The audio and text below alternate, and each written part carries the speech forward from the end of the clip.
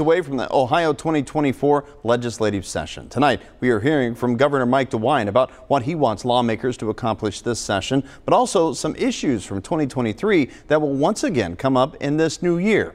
WCPO 9 News anchor Brent Bugansky shows you why he feels this year will have more bipartisan legislation. If you had to rank your top 3 issues for the legislature to tackle this year, what would they be?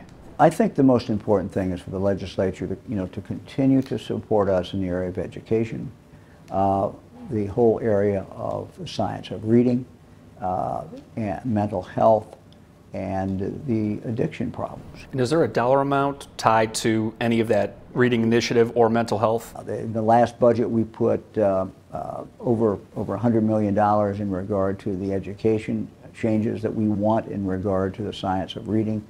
As far as mental health, I can't give you the exact money. How inclined do you think they are going to be to tackle these issues knowing it is an election year? I think that there's a real consensus that these are issues that we have to deal with. I'm sure you guys are getting a lot of questions about this. Is the new recreational marijuana framework and everything. What is that situation looking like right now? Well, I respect the will of the voters. I was on the other side of that, but I respect that.